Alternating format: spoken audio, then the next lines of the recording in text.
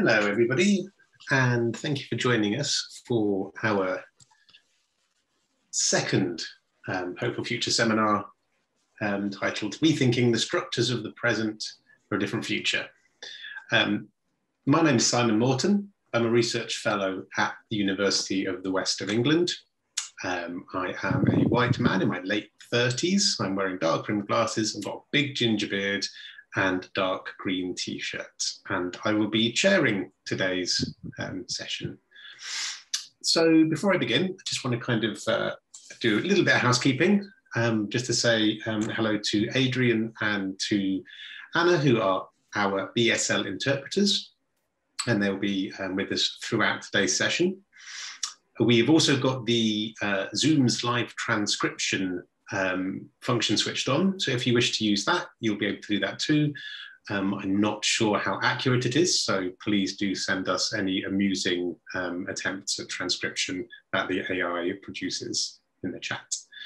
So I'm going to say a little bit first about the context for these talks, and then I will move on to the talks themselves. So we're part of a program called Bristol+Bath Creative R&D, and we've been going for just over 2 years now, just over halfway through a 5-year program. And the work that we do is focused on the creative economy and the creative industries in our area. So that's companies, businesses, practitioners working broadly in everything from the arts to computing to culture, through to filmmaking, technology, and all sorts of other things related to that.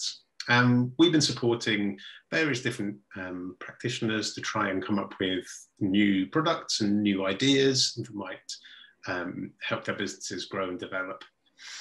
But we've also done this in a particular, with particular focus on questions of inclusion, questions of social justice, and looking towards more sustainable and positive futures. We recognise that the way in which we have been doing things traditionally may not be the best way. And post-COVID, with calls for building back better, we've become particularly interested as a programme to try and investigate more about what that means and what that could look like. So that kind of interest has given rise to the Hopeful Futures seminar series. As I mentioned, this is the second one. We had our first one a couple of weeks ago, which is up now on Watershed's YouTube channel, should you wish to watch it, which was about how we can use imagination and our imagination to collectively dream up different futures for ourselves. Today's session, Rethinking the Structures of the Present for a Different Future, is thinking more about, I guess, the next steps. So having imagined some different worlds, what might we want to consider about the way in which the world currently operates that we might want to think differently about and restructure and find new and alternative approaches to in order to affect change. Next week, or sorry, in fortnight's time, for the third seminar, we'll be talking about, I guess, the next step, which is speaking to individuals and organisations that are trying on the ground to kind of put some of these different ways of seeing into practice. And you'll be able to see all of that on our website, which I think the link will go to the chat very soon to share with you. If you've got any questions along the way for our panelists, please do put them in the chat or use the Q&A function. And if you want to introduce yourselves in the chat, just so we know who's in our audience and so you can kind of meet other people in that space, please feel free to do so. So the format of today's talk is that I am going to introduce each of our wonderful panelists in turn. I'm very excited about everybody we've got here today. Over the years, I've seen them all speak and read their work and engaged and had the luck of working with some of them along the way as well. But to get them all under one roof is pretty exciting for me. So I want to thank them all for joining us. I'm not going to do a terrible attempt at embarrassing them by introducing them myself. So what I will do is I will go around and I will ask each of them to introduce themselves and talk for about 5 minutes or so about the work that they've been doing, the questions they're interested in that relate to the talk. After that, I'll be kind of grilling them. I mean, asking them some nice, easy conversational questions about their work. And then towards the end of the session, we'll be also looking to the audience questions. So as those questions pop up, we'll come to them by the end. And we're hoping to wrap up by about 3:30 today. So if you have any questions for us, we have Susie and Juliet also working behind the scenes, staffing the chat and making everything work. So please do feel free to pop up any questions or any kind of challenges there, and they'll help to respond to those. So without further ado, I'm sure I've forgotten something. If I have, I'm sure it'll come back again. I'm going to hand over to our first speaker, Bill Sharpe. Thanks, Simon, and hello, everybody. It's nice to be with you today. Yeah, I'm Bill Sharpe. I'm a 70-year-old white male, balding with a short grey beard, and I'm wearing my standard black fleece today. I hope that gives you an idea of who I am. Having been around for a bit, I'm not sure what the most important part of my background was, except that I spent the bulk of my career in the computer industry, which, as you will all know, transforms itself every 10 or 15 years. And that was a laboratory for me to learn the practice of futures and futures work. And now I spend all my time really helping people ask the questions that Simon was asking of how 10 billion people can all live well together on one planet, and bringing various tools and processes into that.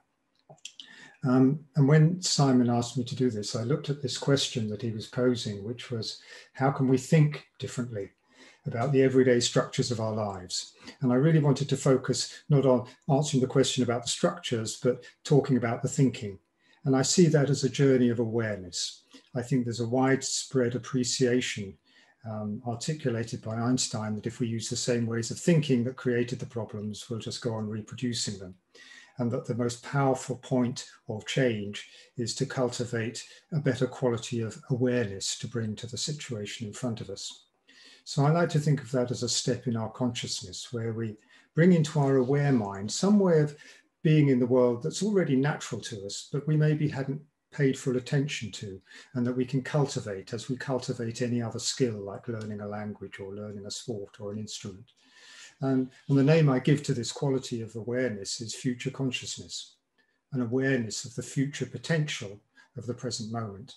And I just want to make that seem really simple and obvious to you in one or two ways. So I thought I'd start by imagining playing a game on the beach. I think that's something all of us can relate to just now as something that we've really been missing and would like. So I'm just going to share my screen. Now, imagine that a few of you turn up on the beach.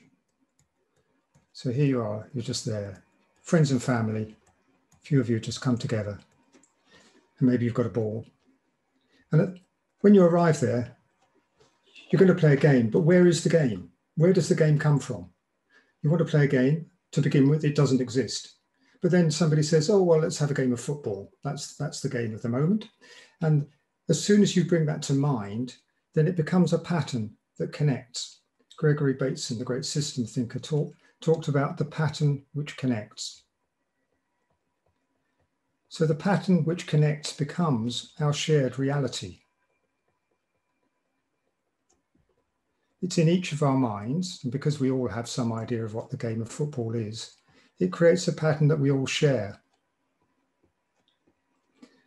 And that pattern gives meaning and configures our actions in the moment. So it gives a shape and a meaning to each action. We put a couple of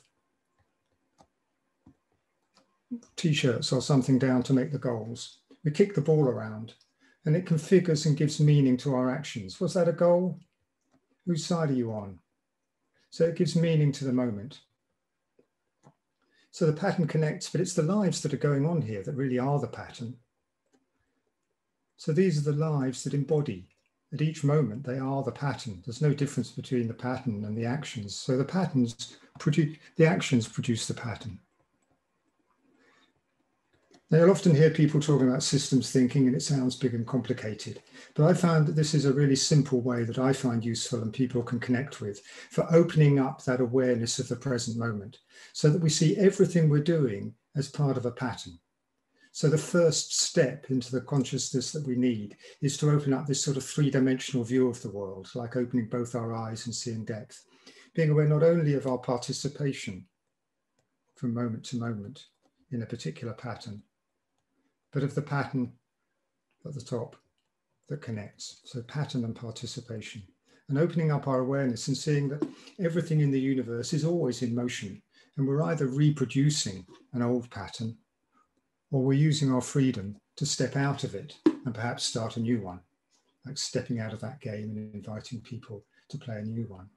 So all patterns are being maintained by our participation in them. And sometimes we have to step out of ones that are oppressive or broken or not good enough, not fit to the future, and step over here and be willing to invite others to come and join the new game.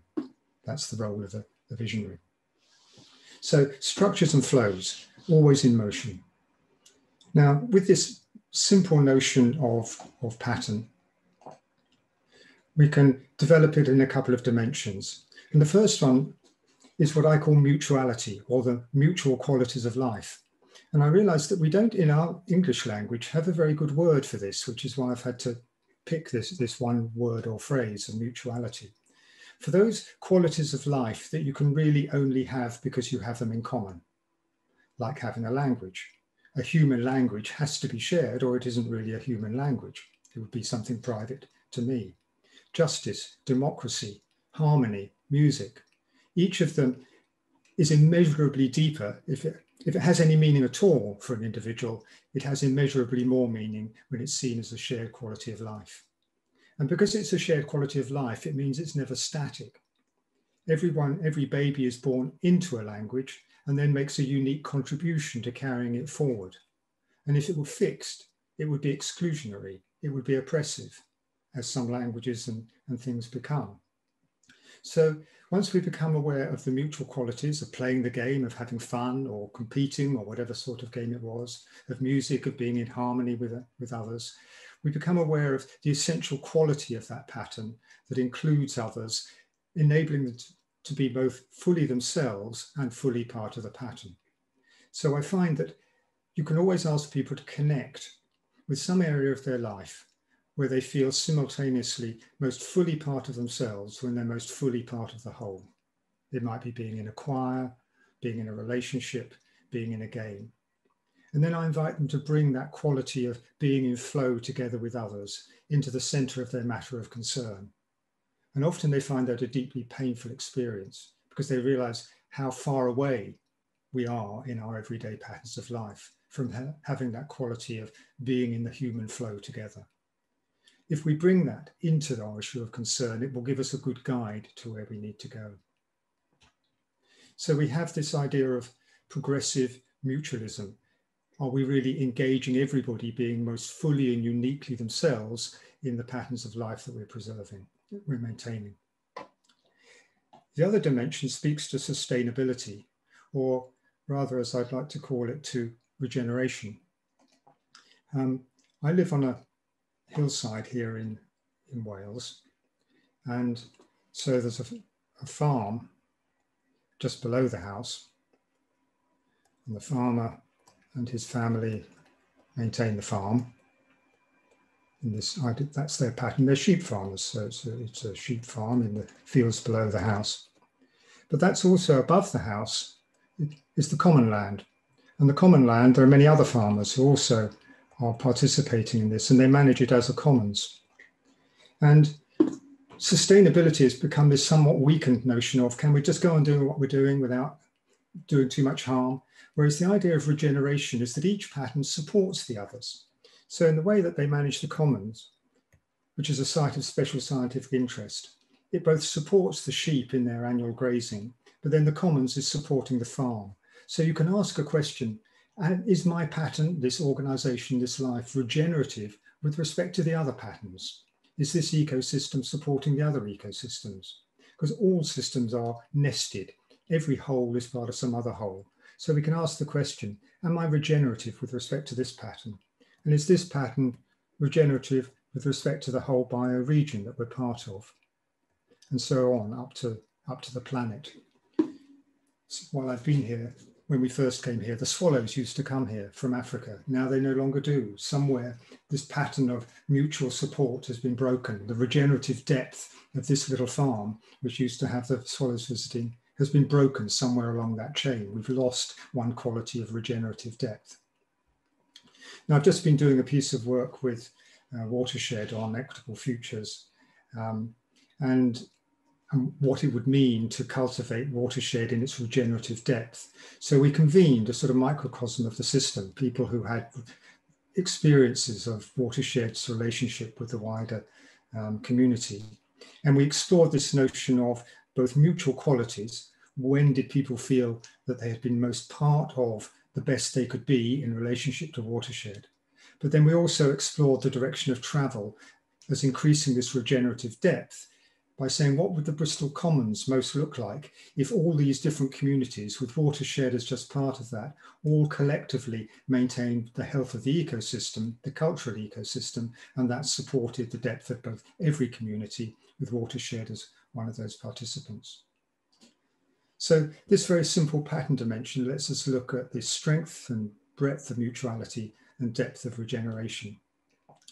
And just to link it back to the title of Hopeful Futures, for me, the essence of hope is this sense that at any moment we can do something to renew the patterns of life.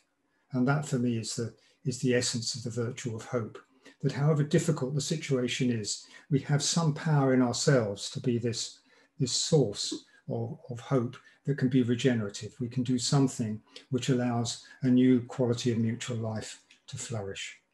So thank you very much. That's all I have to say. Thank you very much, Bill. I'm now going to hand over to Indy to introduce his work and talk about stuff which I believe will chime quite nicely with Bill's work as well. Thank you. I'm a 45-year-old brown-skinned, turban-wearing Sikh sitting in the garden speaking. I'm from Dark Matter Labs. I'm delighted to be here. I'm going to try to be quick and precise and to make sure we have space for debate. And I suppose I want to I think we're under much more fundamental change. I don't think this is just step, it's an evolution. I think we're in a much more fundamental change in our relationship with the world. And our relationship with the world has been conceptually and structured through a Newtonian Enlightenment model around objects and things and objecthood as an idea. And I think we're in a moment where objecthood and seeing things in isolation no longer works. And it worked fantastically. Now, that's also, we should just be respectful. It was a great conceptual structure, but it no longer works because actually our interdependencies are manifesting and our feedback systems are killing us. And our feedback systems exist at the carbon level. Carbon is one feedback system which we failed to consider, which is now self-terminating us as a civilization. And I think it is a symptom of a failure. It is not the failure itself. And this is one of the, people keep talking about carbon as the failure. It's not the failure. Carbon is a symptom of us not being able to conceive of ourselves through an interdependent landscape. And I think that conception failure starts at the point of us as individuals, and the word individuals, the conceptual theory of me as an individual, my rights as an individual, the kind of conception of consumerism, citizenship. This is all about individuality and the extension of individuality at the detriment of understanding our interdependence. And you can go back to stuff like, what's it called, when, what did Michael Young write the book on in sort of, where you have, a meritocracy. Meritocracy as a thesis is an extension of the individuality at complete disrespect of our interdependence. And I think this failure, and I think since the 1970s, science has been way ahead of this theory. And I would say philosophy and science were way ahead of this. And our public policy is still captured in a landscape of industrial objecthood. So when we talk about systems, actually the problem is not the tree. The tree is part of a system. The tree lives and offers multiple benefits, creates whole ecosystems of value, yet our institutional human landscape around it perceives the tree as a liability. It is a liability on the books of cities which chop it down after 10 years. And it perceives the tree through the abstraction of value through currency, through the value of timber. Right? So and that is our conceptual landscape, and that kind of social imaginaries, which have constructed a landscape of objecthood and single utility value. And that manifests throughout everything we see. Our employment laws are extensions of servitude. Your employment law basically tells you you don't have freedom of speech.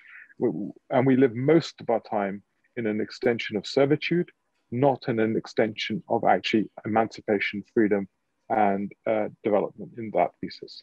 Our governance theories, our management theories are extensions of control because they're part of the same lineage of thinking. They've come from the idea of military. Most management theory came from military mechanisms, which came from kingships and other structures, and they're part of a control thesis on the world, largely around linear production, as opposed to recognizing us as interdependent systems in a completely different way. We perceive humans as independent of nature, not recognizing at best we are a waveform of nature itself. We are part of the consciousness of the planet. The human system and the machine system is building a new class of consciousness at a planetary scale, which challenges our individual consciousness. So I want to set the scene that I think this is a fundamental failure in the way we see the world and where we've structured the institutions of the world. And now the challenge becomes that our institutions have locked us in through capital structures, through ideas of land ownership. Can you own soil? Can you actually own soil? Which is which needs to be a social good existing in a common, not only for present generations, but future generations. Our misunderstanding of risk only being understood to risk to us, as opposed to the risk we are currently generating for future generations, which is completely unpriced. So our social institutional imaginaries are fundamentally broken. And the case I make is that actually our institutional infrastructure has locked us into ways of seeing and ways of organizing and the ways of perpetuating value, which is now self-terminating us. That's it. The hopeful side, it can all be changed because they are social imaginaries. But we have to be bold, and we have to be much bolder. And I think that's the other thing. My biggest worry right now is the lack of imagination in our conversations. And I find my biggest worry right now is we came out of World War II and we built the NHS. There was an imagination capacity of what was possible. Can we rewrite the Constitution? Of course we can. America wrote a Constitution. I think 12, 13 men came together and wrote a Constitution for our country. Why can't we rewrite things? And I think this is we have diminished ourselves and our ability for audacity and our ability for large-scale changes. Why can't we actually change Parliament? What makes it so sacrosanct? Why can't we shift Parliament from voting to sortation? Nothing. And I think we have been trapped by our own languages and theses and actually lack boldness.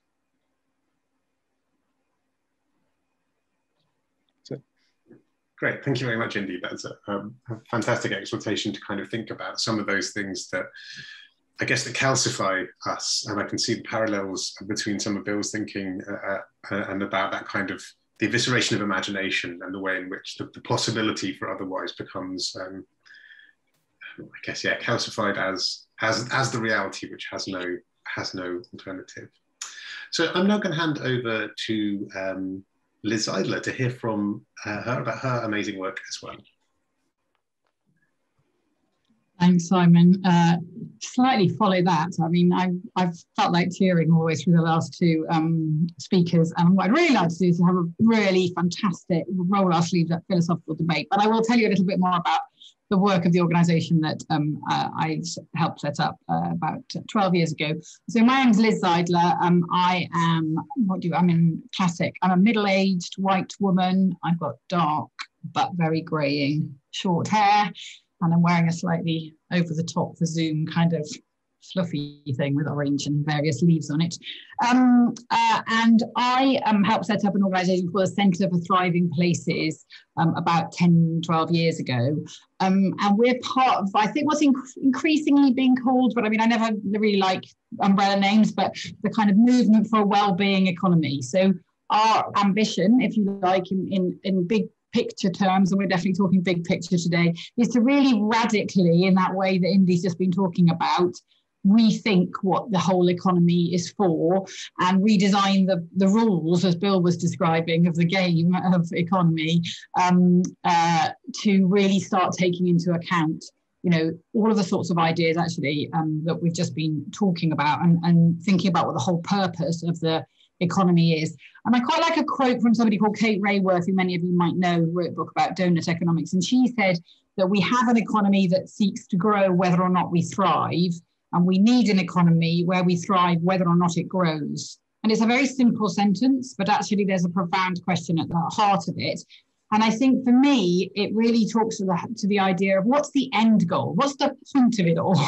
What's the point of the economy? What's the point of all of our busyness collectively or individually? What's the point of business, education, health? What the hell is it all for?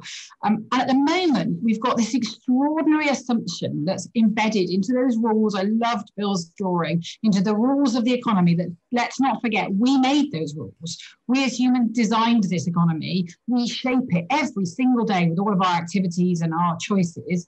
And we absolutely have the power and the right to completely rip up those rules and start again. And the assumption that's right at the heart of that economy is that the end goal is the growth of that economy. It's a ridiculous self-fulfilling prophecy. And we define, you know, success and prosperity and growth and all of those things by whether or not that economy is growing. And we define that in very narrow terms around measures like GDP growth, which is ultimately, putting it really simply, it's are we producing and consuming more stuff this year than we did last year? And are we going to produce and consume more stuff next year than we did this year? Which, if you stop for a moment and think of it, it's like the emperor's new clothes. It's the most bonkers idea that somehow is success, that's progress, that's what we're all aiming to do. And instead of just being, a lot of this stuff was designed after the Second World War, when perhaps the idea of growing the economy was particularly important. But at this point in our evolution, the idea that is where we're all heading, and therefore we are designing all the parts of the system to deliver that. You know, healthcare becomes about saving money, and education is about enabling young people to be job ready, whatever the hell that means, and not about life ready. And you know, culture and the arts and those sorts of things are the first things to be cut because they're not seen as adding to that growth of consumption. And of course, inevitably, as Indy was just describing, this is it's designed to create the things we're seeing are not accidental symptoms of a system. Climate change, spiraling inequality, those kinds of things are not accidental outcomes. They are fundamentally built into the model that we have designed of this economy. So what the sort of movement towards really challenging that we're a small part of is trying to do is say, let's really challenge that basic assumption. Let's start saying that the end goal of our activity, of our economy, of our busyness, of the rules of the game, if you like, as Bill put it, let's start saying that end goal is about increasing our capacity to thrive now and for future generations. So our own individual well-being, but very importantly, our collective well-being and our planetary and societal well-being, if you like, in its broadest sense. And once you make that the end goal, then all of the decisions, whether they're about how we design our cities, whether they're about what we invest our money, our time, our love, our passion, our thinking in, become about whether or not they're supporting us all to thrive equitably and sustainably now and into the future. And a lot of the work that we do at the Centre for Thriving Places is start trying to make that really practical today. Because actually, if you go out and talk to people in communities, or you talk to people at the sharp end of helping us to deliver the services that we have, or support people at the margins of our society, they have not got time to redesign the economy. And so what we try and do is make it really practical to start that process right now, here, today. So we've got new measures of progress. We've got something called the Thriving Places Index that we publish for every place in the UK every year, regardless of whether or not we've been asked to do it by anyone, which basically asks that fundamental question. Let's put some different metrics at the heart of our decision making that say, are we creating the right conditions for people to thrive? Are we doing that equitably so far more people can thrive? And are we doing that sustainably so future generations have got the opportunity to thrive as well? And when local governments, local communities, local businesses, health departments, whatever, start putting that kind of metric at the heart of their thinking, at their, how they commission things, of course it doesn't immediately shift the whole economy. We're talking about a tanker here, but we're trying to support places to take that initiative as collective spaces, so they don't have to wait for an enlightened government like they're starting to have in one or two places around the world. We're seeing this sort of wellbeing economics movement happening in small pockets around the world, but we don't have to wait for Boris Johnson to wake up tomorrow and have a moment of insight. Let's not wait for that, if I'm honest. And let's start doing this in our communities, in our cities, in our local governments today, and putting these kind of much more fundamental questions that create that regenerative nature. Because when you start asking those sorts of questions, do I build a huge out of town a centre for either arts or for shopping, or do I support something much, much more locally with local businesses? The decision making becomes much, much clearer, because the benefits to the existing economy of an out of town place where you're driving to it, you're making, somebody from, Taiwan is investing in it, etc., etc. They're all very clear when you're looking at GDP as your end goal. But when you start looking at the well-being of people and planet as your end goal, a much more localized version of that, a much more held in the commons space of that, and much more we design the rules around which this game is created, becomes the obvious answer. So I think my message today is, turning the economy upside down, which is what we need to do, and completely redesigning it is a very, very long-term task that we should all be part of. And I completely agree with the previous speakers, but we can start with that where we are today and build momentum for that wider movement as we go. Let's not just sit here and wait for that moment to come.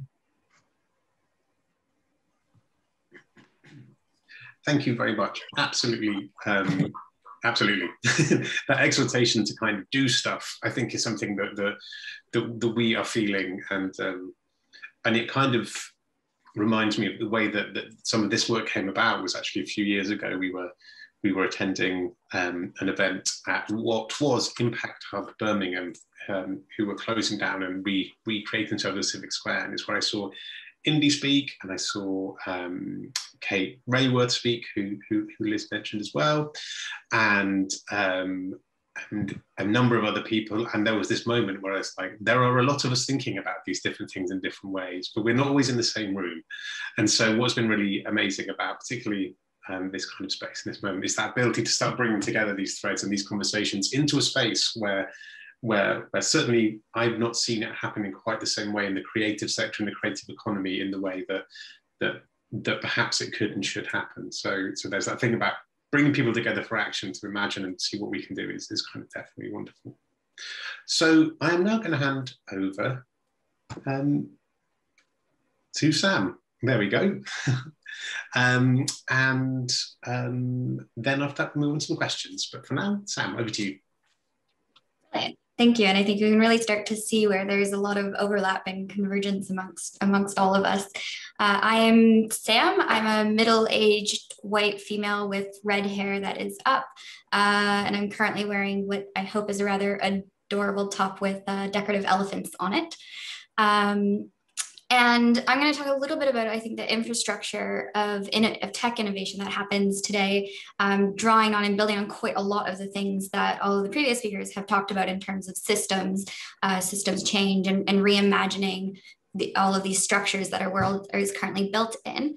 And I think I'm not alone in what we're alluding to. I know this is about hopeful futures, but the reality is that, right now we really are in a number of converging crises. It feels like the world is a bit of a mess. You know, and there's a lot of global challenges that we're facing, from climate change to economic crises to poverty, inequality, and many other things. And I think one of the root causes of so many of these crises is the reality that people are disempowered and they don't have enough opportunities to directly feed into the forces that are shaping their lives. So policy, capital, and innovation are happening in concentrated areas and ecosystems that the vast majority of people don't have access to, let alone power over.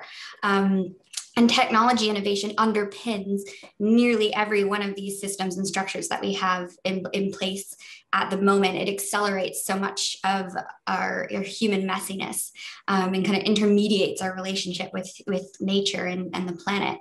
And so much of how businesses and tech products are made are based on these blueprints that have very specific worldviews baked into them, worldviews which have gotten us to so many of these crises. And as long as these tech and businesses are using these self-perpetuating templates, as Bill mentioned, there continues to be this incredible divide and disconnect between public services and spaces people access every day and that policy, capital, and innovation that creates the structures in which we live. We're only ever going to be making changes in the margins. So as everyone was speaking to, we really do need to step back and be quite bold and audacious, as Indy was saying, about reimagining what exactly these structures look like and how we can start to connect the innovation and these technology and business templates with creating value and thriving communities. So in my business is Consequential, we do a little bit of what we call big I and little I innovation to change the existing business and tech ecosystem. And so big I is a focus on that large scale systems change, looking at more responsible ways of creating and running technology systems and businesses that can have a positive impact on people and planet. And some of that is really thinking about, you know, what is the actual intent and purpose of these innovations, of these businesses, of these tech products, of these things that are getting put into the world, and who gets to be involved in that innovation process. And what does it look like to start from a place of foresight and start from a place of imagining the impact and the consequences of those technology products and systems on not only the end user, but, you know, a wide variety of stakeholders, as Liz and Indy and Bill all mentioned, communities, ecosystems, future generations, the planet itself. And the guiding light we really use is to critically challenge that norm. What is disruption for the common good? So, you know, there are things in the world that deserve to be shaken up and they deserve to be challenged, and they deserve to do that on the behalf of the most good for the most people. And instead, what we have is this system where we value disruption for the sake of disruption, or a disruption for the sake of growth, as Liz was alluding to. Our visions of what success is in this technology and business ecosystem at the moment is at the expense of actually ensuring that all of us are able to have meaningful, thriving lives and opportunities to shape and have power over what those look like. And, you know, more practically, some of the things that this big I innovation might look like is we have a project underway to start to connect innovation and capital of the tech sector with public and community libraries across the UK, using their spaces as test beds for tech products and tech policy, leveraging their trusted relationships with the community to help people take advantage of the opportunities that being a leading data nation may offer, as Boris envisions. But more broadly, the question is really, how can we start to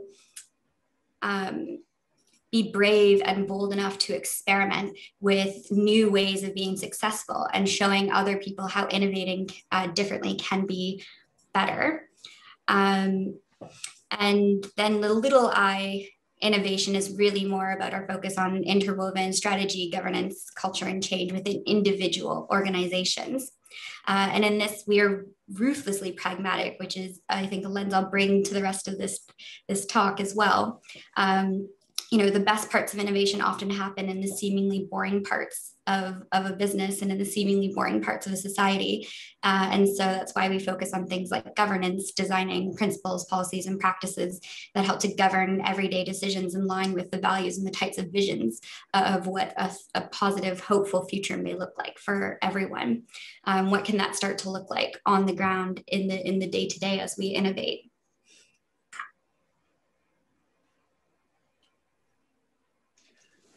Thank you very much. Well, I've been writing a lot of notes, and I'm already overwhelmed by the scope, the synergies, and the possibilities for kind of discussion and I guess disruptions between some of the ideas that we've seen kind of spoken about as well. And I think just to kind of quickly reiterate that point about how the creative economy and the creative industries has kind of become quite embedded in what we've seen today.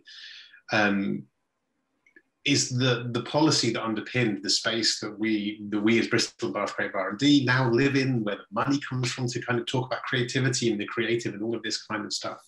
A very big part of that political movement started with New Labour and their invention in creative industries. And actually we've got there's another talk that has been recorded for the Digital Cultures Research Centre a few weeks ago, by Jonathan Gross, and he was talking very much about how when they were coming up with the idea of the creative industries, basically the way that they made it float in government was to connect it explicitly to GDP and explicitly to growth. And so you can see, and also how the model of things like Silicon Valley was kind of really baked into this reworking of the cultural sector. So there are all these kind of political moments that you can map and see, and that talk does a really great job of kind of connecting them if you're kind of interested about how that kind of stuff happens. And I think all of our speakers have kind of shown the different scales for which that thing is embedded and how complex it is to try and move through. I'm going to ask if any of our speakers have any questions for each other at this moment in time. If there's anything that's questions, clarifications, challenges, prompts, anything like that that sprung to mind before I get stuck in. I think I just saw Bill's hand there. Bill. Yeah, having come from the technology world and the big systems world, I'm very conscious of the way that technology spreads, whether it was the invention of paper and writing or printing press, or now we're all on Zoom. You think how fast Zoom spread in the pandemic, and we're all pretty grateful for it. And we're also all in complete agreement that unless we change something fundamental in our awareness and assumptions about the world, we can't get out of this fix. But that's a long, hard, messy process. And I hear in this field some set of people saying we change systems, we get going, we analyze the problem and we fix it over here. And I hear other people, like many of us here, saying it's a long, difficult process to bring about the change in people's philosophies and attitudes, and we don't seem to know how to scale that up to meet the needs. So I'm very interested in what my co-speakers think about that capacity to bring about a rapid change in our more deep-seated assumptions that we surely need.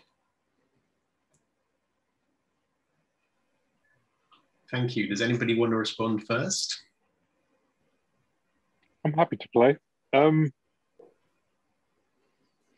I think we're living in science fiction right now, having been locked down for 16 months. Who would have imagined this would have been our reality? I could not have even imagined it. I think we underestimate our capacity for radical change. Actually, I would go the other way. And if nothing has proved that more, it's COVID. In a sense, that how much I used to be traveling pretty much every week.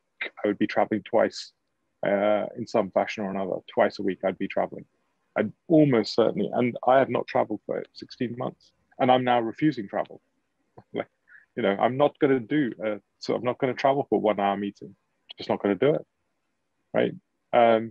I think we're seeing, and that just that one thing will shift cities. Cities are not going to look like they've looked, and that's not a bad thing, I think they're going to be transformed. So I don't know. I'm very hopeful. I think large change is possible. I think it's not in the interests of large change, which is why everyone's saying, oh, go back to the office. Why?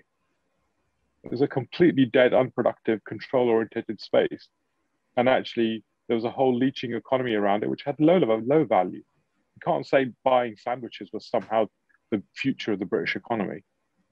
So I think that destruction is okay.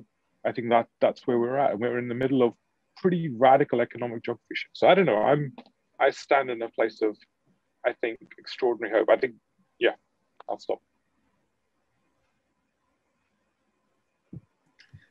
I might leap in, Simon. I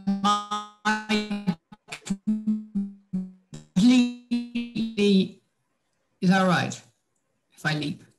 Frozen. Yes, go for it. Yeah. I really agree with Indy. Sorry, something froze there, didn't it? I really agree with Indy in the sense of I have huge amounts of hope, and I think COVID's a ludicrously good example across the board in so many levels. I mean, there are a couple of great examples there from Indy. You know, we're also seeing it in the speed with which communities have been able to step into some of those spaces that we need them to step into, and you know, the ways that power has been transferred because people didn't have any choice, so they have transferred powers in spaces, etc. So I think I really agree with that, all of those principles. I mentioned earlier the Emperor's New Clothes. It might just be that I'm quite old and so other people aren't aware of all those kind of children's fairy tales, but the idea of the Emperor's New Clothes was there was a small boy in a crowd who pointed out that this, you know, cocky flipping emperor was actually naked and didn't have any new clothes when he was claiming to have them. And I think there's a really strong need for a kind of collective activity in calling out those really fundamental assumptions that are holding up the current incredibly destructive paradigms, the stories we have been told for so long that now we don't even question them. They're so interwoven through every part of our system. So starting to see those assumptions and really getting together as a huge, complex global network of organizations trying to deal with the symptoms of a lot of these fundamental systems problems.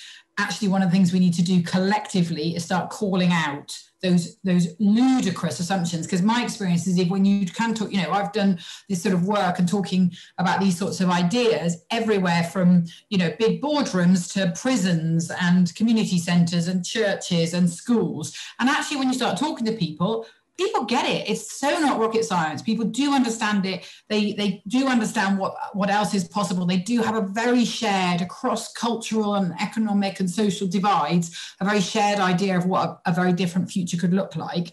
So I have a huge optimism, both in our capacity for big system change, as Indy described, but also in the power, if we can do it, in collectivizing our kind of calling out of one or two of the fundamental principles that if we pull them out, like Jenga sticks, you know, it can really, really fundamentally shift those rules of the game that Bill was talking about at the beginning. I'll jump in a little bit too, in that I think Bill, your question is something I think about a lot. And it's often that big, visible, radical, loud change that gets so much attention and that people can very easily point to. But I think a lot of real change is actually quite quiet. And it's just the little building blocks that get put in place over time that eventually lead towards or build towards a loud and radical change. And, you know, some of the work that we're doing here simply by talking about these ideas may spark new thinking in someone else in the audience. And a few years from now, another crisis will take place and they'll be able to step in with that idea. And so I don't want to devalue some of the work of quiet change that takes place and helps to create the conditions for loud and radical change. I had a question for the group about growth. So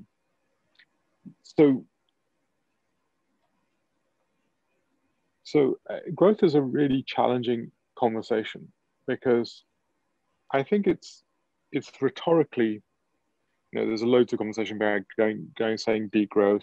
Degrowth is fine. We need to degrow. The reality is, we need to get the top 20% of the population to degrow. Right. Let's be precise.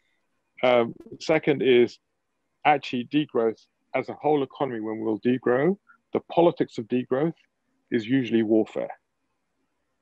If we look back in history, right? Because when you make the the cake smaller, what you fight is, the fight then becomes who has that portion of cake. In a growing economy, you can always go, okay, we'll split the growth differently. So the thesis of growth, which is kind of very, and then the other part is which aspect, our material economy needs to become circular and reduced. Our the biointegrity base needs to be regenerated and grow. Our intangibles economy needs to be growing radically. An intangible economy includes care. So I suppose my intuition is that we just need to be, I'd like to be careful about the word growth now and actually use it in all its different nuances rather than singular words, because I think they hide a lot of injustices in them and nuances. And I wonder how we have that conversation as well in a more nuanced way, because I think in the nuance, there's huge possibility. Bill? Yeah, I think I've tried to redefine for myself economics, that the neoclassical economics that tells this story that it's about the allocation of scarce resources to competing ends. Whereas I think if you look at the economy of life, it's the configuration of mutual abundance, which is the definition I use. And if you look at the history of the Earth, you can see that flow of energy from the sun beating down on a bare earth of rock and water produced the abundance of life that's around us. And I look out on a huge, beautiful pair of sycamore trees outside the window in the field below. And every year the tree throws away all its leaves. It's extraordinarily wasteful. The flow of material resources is what serves the world. And in that sense, we have seen the growth of the world over eons is a growth of abundance and a growth of complexity and a growth of material circulation, health and wealth. And I think if we looked at the real numbers, as I think one of you was saying, you published the numbers on thriving. If we looked at the last 200 years, we would see that we have been in degrowth. We need to invert the argument. The last 200 years have been an experiment in degrowth, living off the capital of the planet and destroying the intrinsic wealth of the patterns of the biosphere. I've got a book on the shelf, it's called Planetary Economics. And I read all the way through it and found it had not a single sentence about the economics of the planet. It was all about global economics. Whereas what we have done is we have been in a period of degrowth in the human biosphere economy, and abundance is the natural property of life. Mutual abundance is what a rainforest does. Destroy it and you collapse to a lower level. So I'm even more hopeful in that sense that our material economy can be reinvented, not only as sort of separate from the biosphere, but as an intrinsic recirculation of biomaterials. So the biomaterial economy will allow us to thrive again and reproduce that quality of abundance. But of course, it's a tricky argument to take because we can easily end up sounding like we're just going to go on with the same old GDP growth. But I think if we recast the current GDP growth as essentially the degrowth of the planet and restore human economy and natural economy as mutually regenerative, then we have Kate Raworth's notion that the thriving now is in the foreground and the growth in terms of net circulation is what serves that. So I think the really radical future is one of abundance.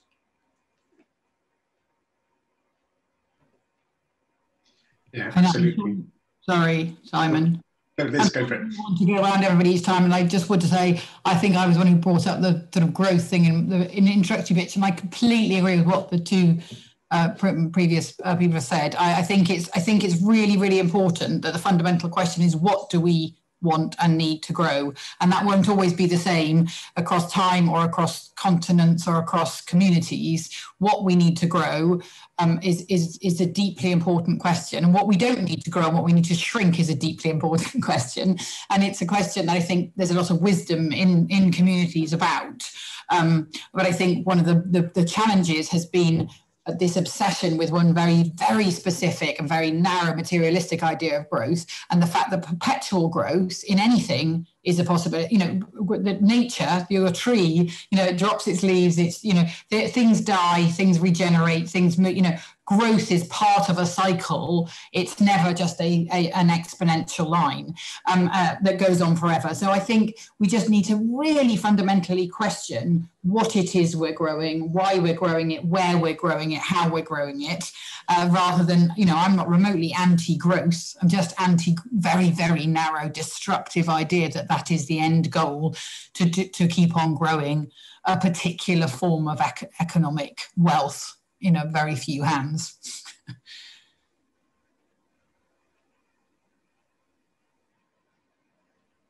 Yeah, I think one of the things that I've been thinking about, and I wonder how you feel about this. So in a moment, I'd like to kind of move on to think a little bit about some of that ruthless pragmatism, and thinking about hearing a little bit more from the panel about how it is that these multiple questions and I guess kind of what feels like cognitive acrobatics, although it's actually very simple, it is actually a kind of an inversion of a lot of what we have come to understand as norms. So I would like to move on to that in a moment. But before we get there, I was just thinking about the challenge of, I guess, time and temporality in this, not so much in the time that we have to make the change, but also in the way in which there are, we're talking about both designing with the future in mind. So there's a kind of a sense of future generations, the next thing, thinking about our impacts, but also kind of thinking about, I guess, legacies and how we might kind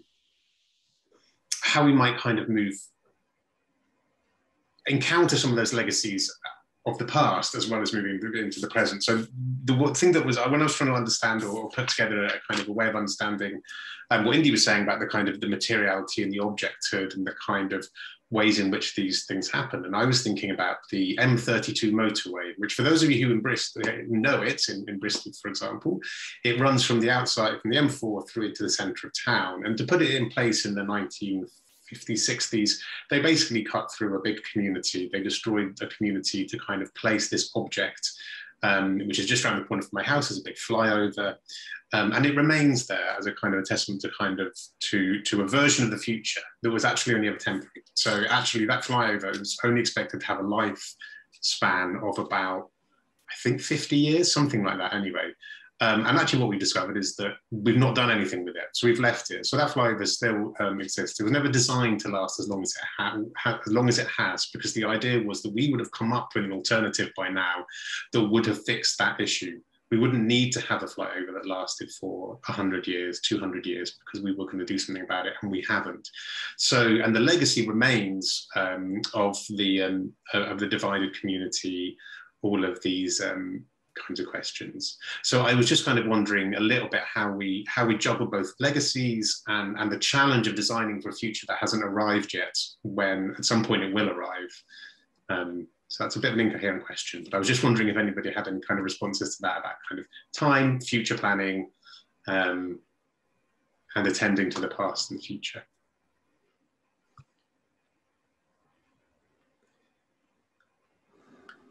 I've stumped everybody with an over complex analogy. I do apologise. I think I can take a bit of a stab at that, Simon. I think something I find specifically in the tech sector is this deep-seated belief that everything they're doing is brand new and deeply unique and important, when in fact so many of the problems they're encountering and the structures they're using come from other places or have existed before, and the problems that they're facing are well known in other disciplines. And I think there's something in the value of knowing history and being able to draw on examples from the past and take the best parts of what has been fixed before, and starting to apply that to now, or to draw on other disciplines, or draw on other sectors or other ways of doing things, and starting to stitch together a slightly more comprehensive picture of how all these different spaces of innovation and all these different parts of our world and our systems work. And so maybe a bit more tangibly something that suddenly has come back in vogue a little bit is this idea of guilds. And so guilds used to exist in England back in, I think, the 1700s or so. You had the Grocers Guild, who got to decide who owned a grocery store in a city. And the idea of guilds is suddenly a really interesting idea again in marketing agencies. Is there some kind of central place or body that can define what good marketing standards are, and who might be able to have a stamp of approval on practicing that? And so I think, to your point, there's a middle ground between knowing history and drawing on the past and using that to reimagine the better parts of the future. I think other people can probably build on this slightly more elegantly now that I've taken a stab at your initial position. Thank you. I think that was very elegant, given the inelegance of my own question there. Does anybody want to jump in there? Liz? I think I slightly, there's a risk of me slightly repeating, because I think I have a huge amount of faith in a sort of a well of wisdom within us that we perhaps don't always tap into. So sometimes it's about asking really powerful questions. And a lot of the work that we did in the early stages of trying to develop some different ways of thinking about a different kind of economy were about asking people in all sorts of different communities in different parts of the world, etc., about what really, really matters to them. And, some really fundamental questions. And one of the things I find quite heartening is if you ask people, if you ask people a lot about what brings them happiness or well-being, whatever else, they often stay at quite a superficial level. But if you ask people what they want for their children, for instance, or if they haven't got children, for their, nieces and nephews or whatever it is, people answer really profoundly right across the board. People want for their children, a sense of belonging, a connection to others, health. They want them to find purpose and meaning in their lives, and they want some really profoundly important things, and they're not necessarily as influenced by the kind of materialism that we're told about day in, day out. So I think when we're looking at designing for the future, we need to kind of almost go back to basics and think about what are the fundamental building blocks for humans to live in balance with nature in a way that supports us all to thrive. I mean, hence the kind of fundamental question at heart of the organisation that I work with. So I think if we use those kind of really fundamental questions, they don't change so much with different, political landscapes and economic landscapes, et cetera, et cetera. So we're designing in, if you like, a longevity because, was the fundamental thing that required the M32 to be built based on really, really important core things that human beings need to thrive on a thriving planet? I mean, no, it definitely wasn't. So I think it's a sort of slightly esoteric answer, but how do we really come back to basics and ask the fundamental questions each time we make a decision, whether that's a really small decision on a day-to-day basis about how we live our lives, or a huge policy question about how we design our futures and how we legislate for a much more equitable and empowered world. Thank you for starting to make sense of what I was going for.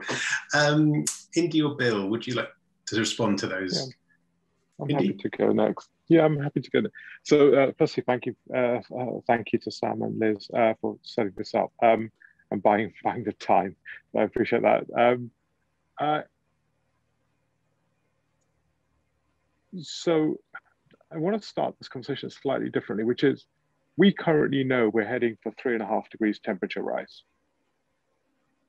3.5 degrees, not 1.5 degrees, 3.5 degrees. So actually the problem is not necessarily the fact that we don't think.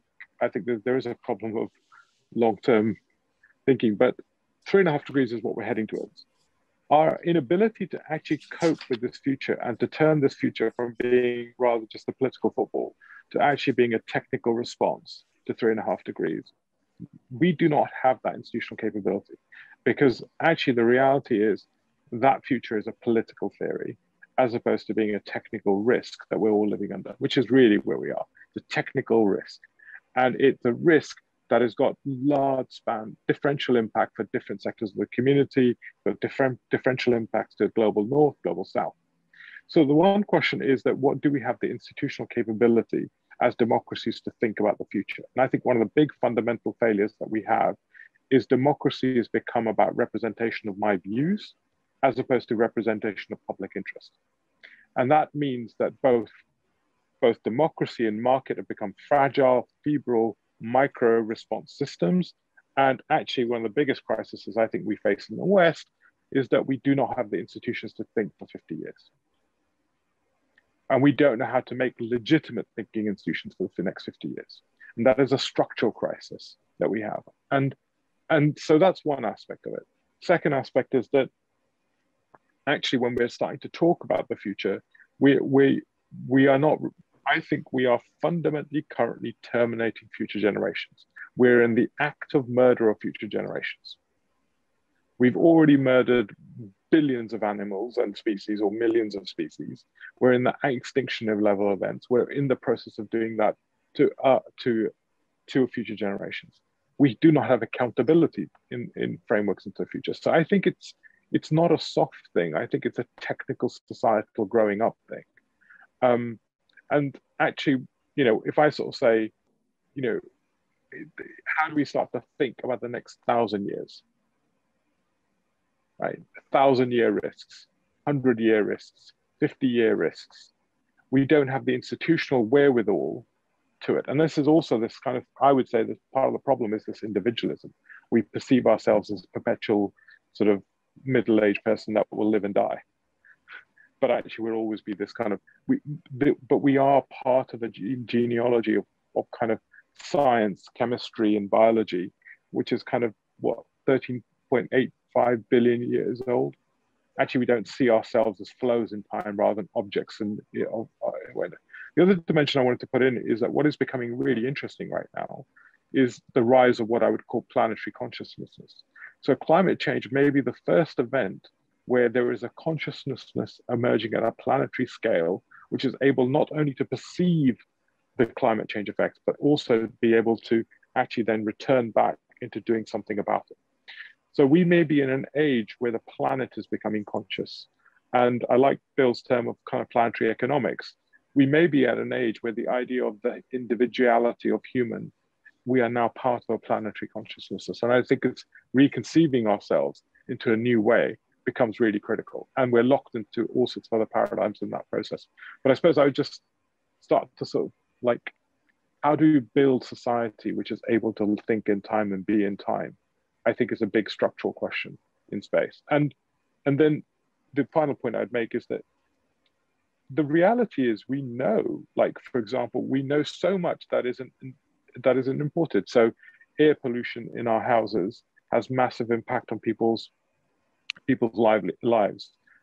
Homes next to roads take 10 years of people's lives. We know in terms of epigenetics, actually poverty has an intergenerational effect. The science that talks about time and impact is there.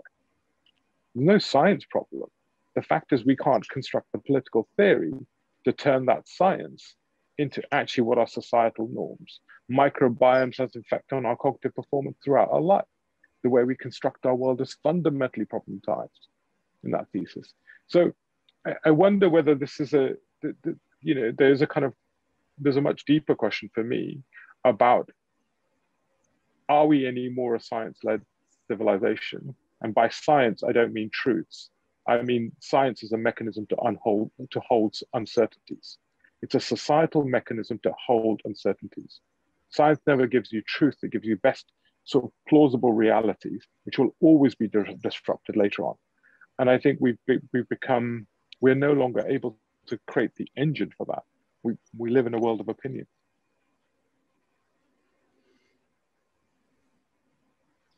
Thank you. Bill, do you have anything to add to that? I'm not sure there were so many interesting points. I've rather lost track of where we started.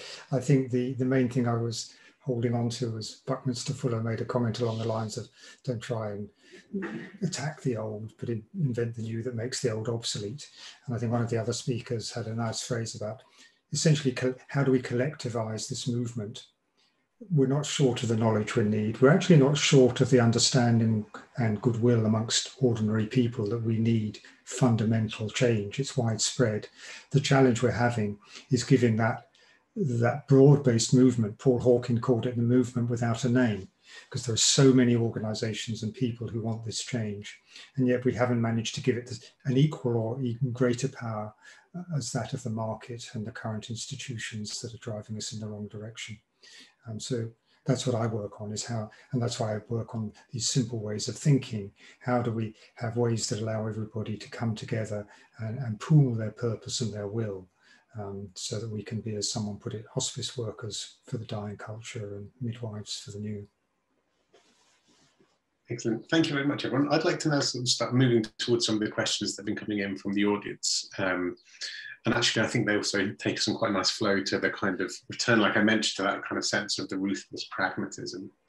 One of the points that was made earlier on in the chat was that as we try and be audacious to in our thinking of redesigning of the systems, and this also speaks to what Indy was just saying about the kind of the failure of our current kind of system of governments and democracy, is that at the same time, there's some very audacious people in power in various places in the world at the moment who are perhaps digging in, refusing to accept that society as in civilization is in that hospice space, and actually that their actions are prohibitive. We see this shift to the right, we see this shift towards, and I think what Indy was describing as the fact-based society, where actually it's not really fact but opinion that kind of drives these things, and that kind of the opposition, I guess, to the things that we're talking about right here and right now. So one of the questions that we have related to that is how we make these conversations part of the discourse of those in power to implement change, how we start to kind of make those, whether micro or macro changes, to kind of shift that.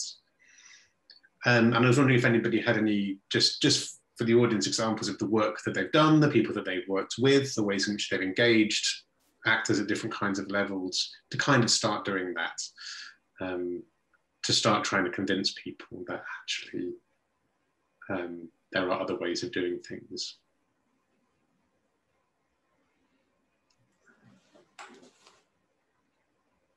So examples of what have you been up to, I guess, is what I'm wondering.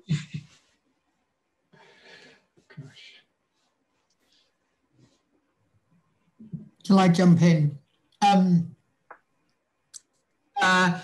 So I saw that question come up in the comments, and I think one of the things they were asking for as well was the kind of examples, not just of our work, but of others. And I'm going to try and combine those two a little bit.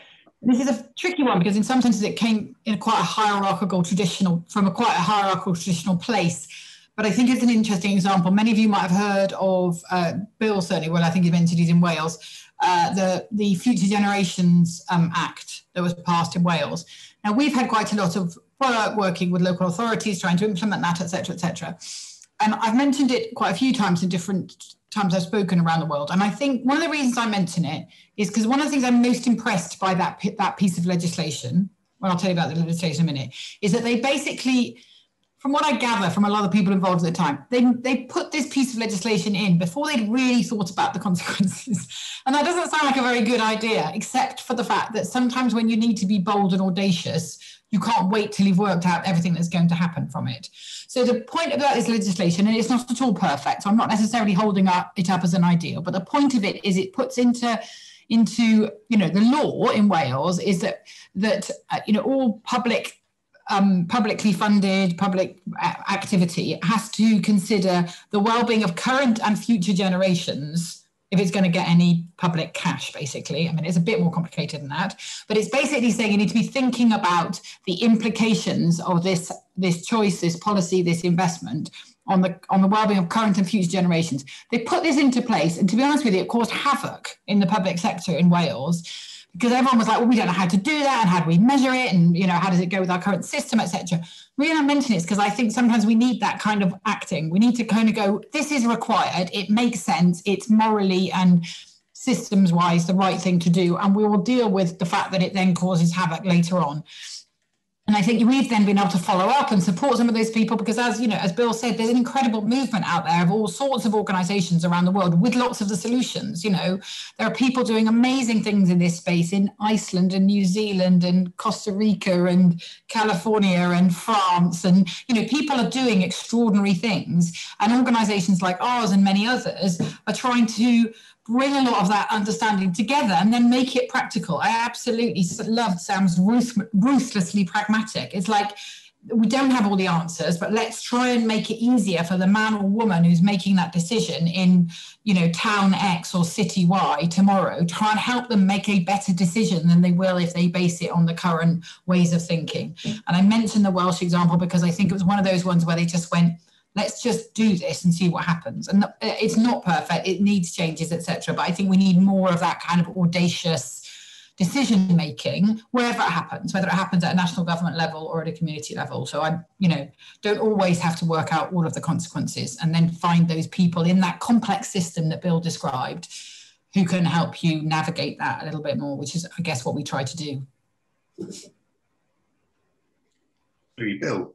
Yeah, I've just put the link to the Future Generations Commissioner of Wales in the chat, and beneath it I put the link there. One of the things I've been doing is working with them on and off, and they've been keen adopters of this Three Horizons way of thinking that I'm helping pioneer with others.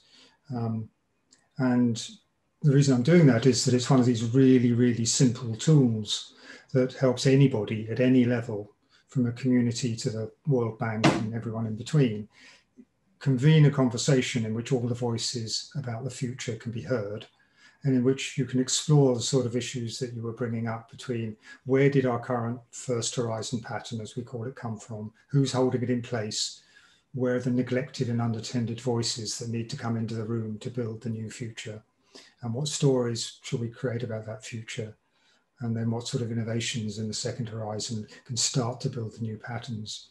And they've taken the tools. I'm trying to create a universal, publicly available commons of practices, and they've picked up on those and put them on their own website, but I could put in a link to those if people are interested.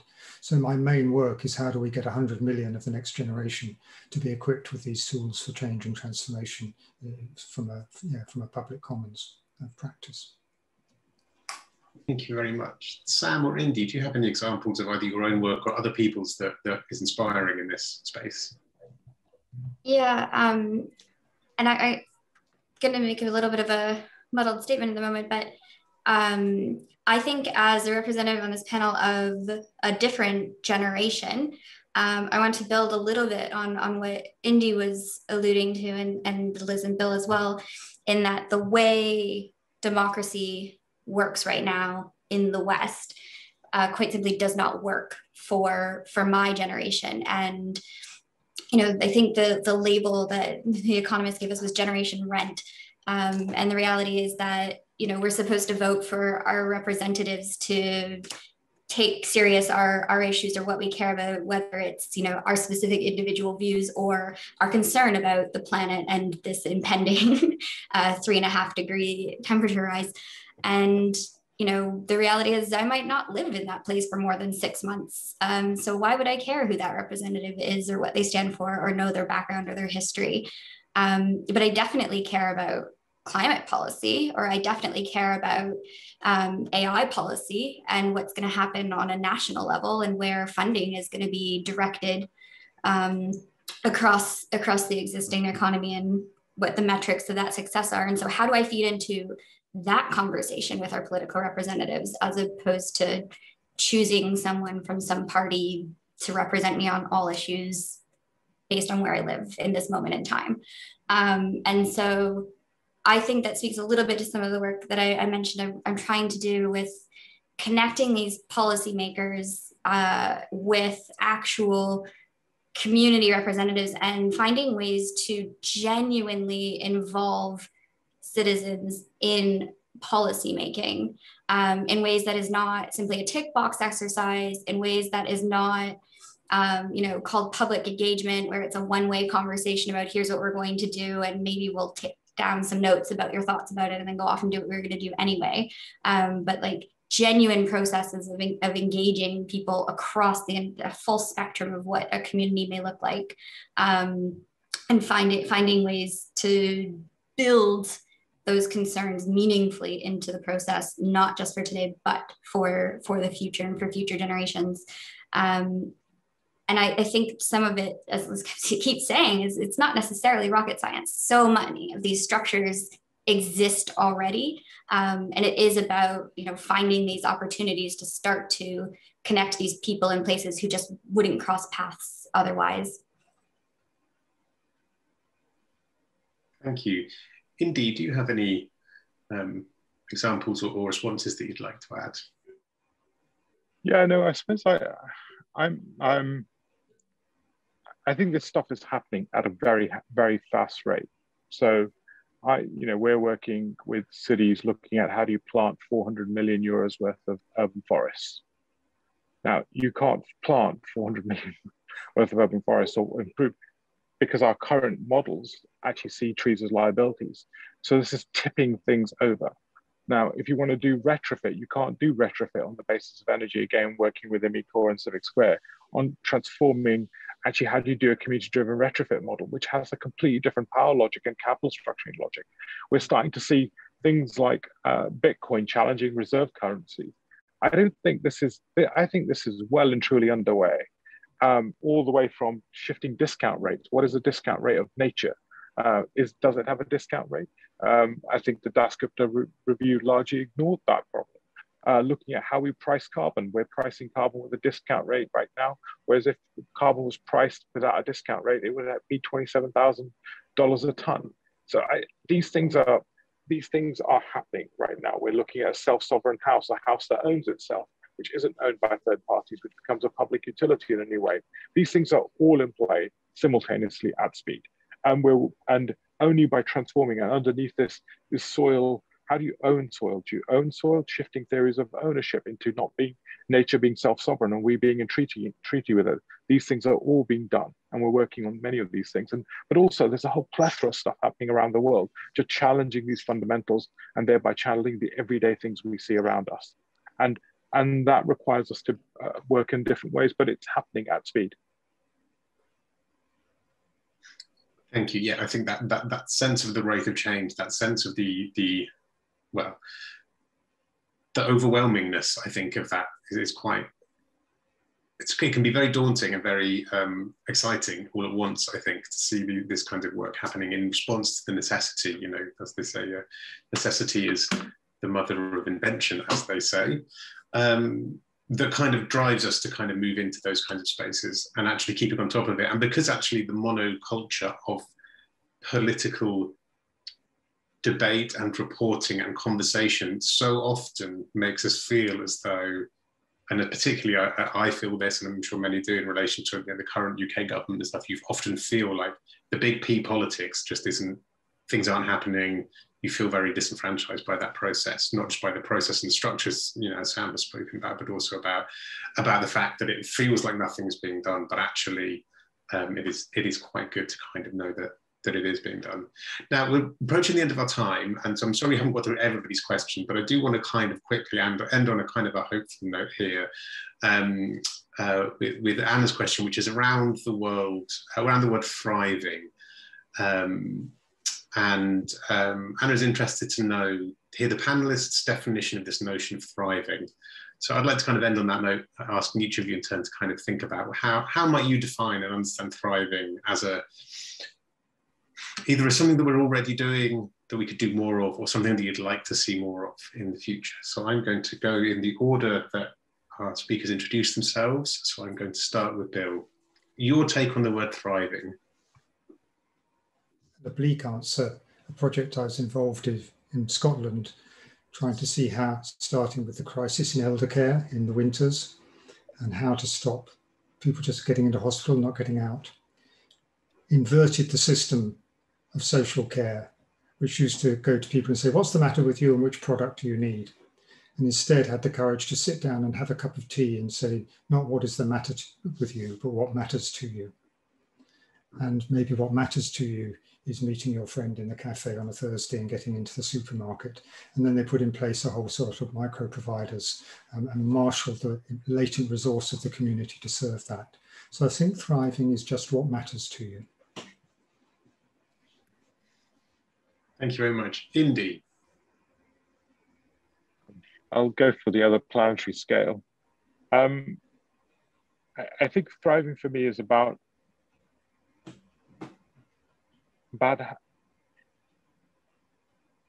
as I was saying, I think maybe we are at the emergence of a planetary consciousness, machine, human, ecological, planetary consciousness. And maybe we're one of the few sparks in the world of a planet becoming conscious. And maybe this consciousness is the next state of actually the kind of evolution of the universe. And if I talk about thriving, it is the thriving nature of that consciousness, and actually its development across the universe. I suppose I kind of go back into the 1960s. There was a fantastic philosopher, futurist, I think it's called the Cardassian scale, which talks about, we are a 0.7 civilization using 0.7 of the energy of the Earth. And we become a 0.1 civilization when we can use the whole energy of the Earth. And there's a 0.2, which is the whole solar system. A 0.3 is a galaxy. And 0.4 is a kind of local cluster. And 0.5 is a kind of whole universe. I want us to I worry that we're losing our relationship with the universe and resorting to thinking like we are in the age of sustainability, which is conservation, conserving our position. And our position currently is unconservable. There is only decline. We cannot sustain our current situation, as Bill rightly said, because we've lived in 200 years worth of growth. We've lived off petroleum, which is basically going to kill us. And we have to transcend to a whole new theory of civilization. And we're in that imagination. So I'm radically unconservist. And I think we have to be radically expansive of our thesis and our relationship with the universe and the possibility of what it means to be a civilization. That would be thriving. Thank you. Liz.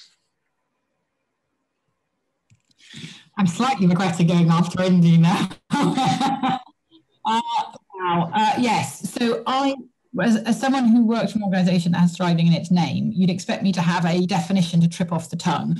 But actually, interestingly, when we very much started, we started from Bill's position of thriving is, what matters to you. So we start with that question of rather defining it, and then that not being someone else's definition of thriving. And I think part of the reason for that slightly speaks to Indy's point about sort of planetary thriving. I think people often think of, people often use the word thriving when they look at nature and they talk about, say, a garden, a beautiful garden or a beautiful meadow or something like that, and say, excuse me, talk about how much, nature is thriving. And a beautiful meadow is thriving because each bit of it is thriving. Sorry. So what it means to thrive if you're a buttercup is very different than what it means to thrive if you're a dandelion or a piece of grass. And I think each of us have some universal things that we need in order to thrive, but actually what it means for us individually to thrive is very much about what being enabled and having the conditions around us, whether that's familial and local social conditions or societal conditions and planetary conditions, to really be able to fulfill our potential, our hopes, our be protected from our fears, etc., or have the capacity to do that. So for me, it's very much about allowing us each to thrive and blossom, to use a kind of meadow analogy, in our own way. So it's not a blueprint for everybody. Thriving is this amount of money, this kind of health, that's very, very much the current system that we have. Can we deliver these objects to people? For me, it's very much about how do we create the collective conditions for us individually to thrive, for us to collectively thrive, which is a slightly different question, and for us to planetarily have that kind of consciousness that Indy's talking about. So we as a planet, as a galaxy, as a, however far out we want to go on that one, can thrive in the way that we are naturally, made to do. Thank you. And Sam. Yeah. I firmly believe that for innovation and new ideas to emerge that is going to help us meet this moment, it needs to happen and come from many spaces and many places and many people. And in order for that to be true, people's basic needs must be met. And then they need to have luxury, whether that be money or savings or relationships or resources or time, in order to be able to think about and engage with these questions and to innovate and contribute to what our collective thriving would ultimately look like. Thank you very much. So we've come to the end of our time now, and I, for one, am almost speechless as I attempt to try and process some of the many things that we've covered today. And I just think that I'm certainly going to take away that sense of the abundance and the mutuality of these things, and how understanding that as a kind of level of consciousness is kind of really empowering kind of way to go forward and think about this stuff. So I want to first thank our panel. Please do give a round of applause, virtual, remote or otherwise, for their time and their thoughts and their brains. It's been wonderful for me personally to kind of hear this stuff happening. I also want to thank Anna and Adrian, our BSL interpreters, for keeping up with excited conversation, and for my rambling diatribe attempts at questions as well. And also Susie and Juliet for running the chat and keeping everything under control.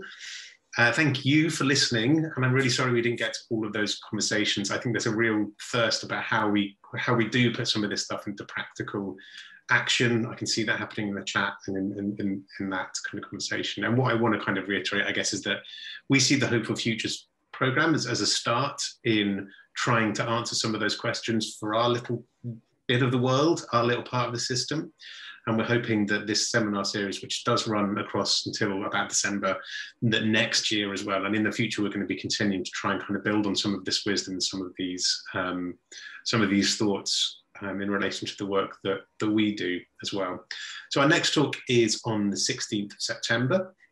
And as a general rundown of the kind of stuff that we will be covering, we're going to be covering, we've got some more kind of on the ground examples. So that conversation about what's actually happening, there'll be some more of that hopefully covered in a bit more depth next time.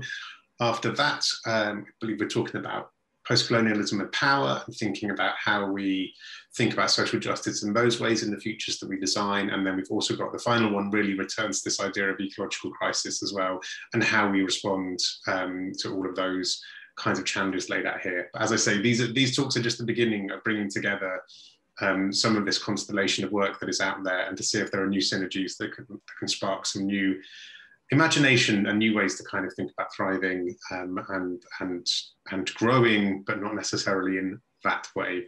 So once again, thank you everybody very much. We have recorded this. It will be up on, I believe, Watershed's YouTube channel or our YouTube channel in the near future. So we will let attendees know hopefully about all of that very soon. Oh, look, there's a link already there. Yeah, and if you want to continue the conversation, you can get in touch with us via the Bristol+Bath Creative R&D website. And thank you very much. And I hope you will get a chance to enjoy sunny afternoon, which appears to have arrived here in Bristol at least. So thank you very much.